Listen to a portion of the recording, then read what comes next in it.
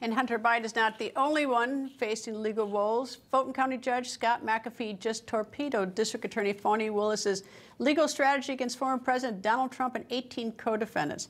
The judge ordering Willis to try 2 defendants first because they demanded a speedy trial. That trial begins on October 23rd. The other 17 defendants will be tried in another trial at another time. That's assuming that the United States Court of Appeals for the 11th Circuit does not order that 5 of those 17 trials or defendants be held in federal court and not Fulton County Court. In the order today, Judge Scott McAfee also noted the logistical nightmare of trying a case in the Fulton County Courthouse. He wrote, "The Fulton County Courthouse simply contains no courtroom adequately large enough to hold all 19 defendants, their multiple attorneys and support staff, the sheriff's deputies, court personnel, and the state's prosecutorial team. Relocating to another larger venue raises security concerns that cannot be rapidly addressed," end of quote. Now, another key ruling today by the judge was to deny requests to delay and pause the prosecution of the former White House Chief of Staff, Mark Meadows, and the other defendants seeking to have their cases moved to federal court. Criminal defense attorney Jeff Brown joins me. Nice to see you, Jeff. And I see this ruling as, you know, that's almost a nightmare for the prosecutor. Now what's she going to do? Because she's got to try these at least 2 cases. So she's turned upside down. Christmas came early to the other defendants. They have an opportunity now to watch the trial. And as a trial lawyer, this really excites me because I get to see not only the jury pool that I might be getting later on, but I get to see how the prosecutor reacts in trial. I get to see what buttons kind of push her. I'll see whether or not she leads, like almost all prosecutors leads. But then I get to see how the judge reacts with that. I get to anticipate what the judge is going to do on certain issues and evidentiary issues. And then there's the substance of the case. I get to see at least the substance of the case as it applies to those 2 defendants. So for the other 17, this is fantastic. It couldn't have been a better ruling. Except for you missed one thing, is that the judge says there's not room for 19. I don't think they have room for 17. So it may not just be 2 trials she's trying, but she may be trying 4 or 5 on the same evidence.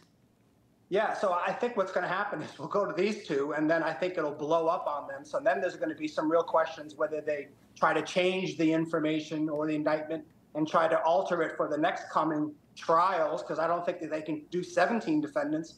So yeah, this is just a cluster, and I don't see this case going to trial for a while, but it's certainly a great result for the other 17. Don't you think she must have seen this coming? I mean, you indict 19 people, you're gonna have this problem, number one. And you know that someone's going to make a demand for a speedy trial, and you have a right to a speedy trial. She knows that she must know the defense lawyers get together and talk. I mean, it's not like they're 19, they're in a silo each. I mean, they talk to each other and they coordinate this. Yeah, I don't know how she didn't anticipate this. I think it kind of shed some light as to her thought process, because I haven't thought any of this was well thought out throughout from the very beginning.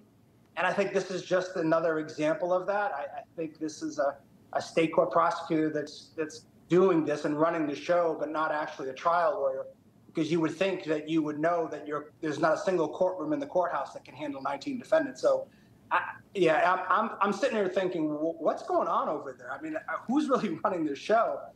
But again, at least the judge did the right thing. I'm glad to see the judge at least understood that you can't force the other 17 defendants to go to trial just because 2 claim speedy trial.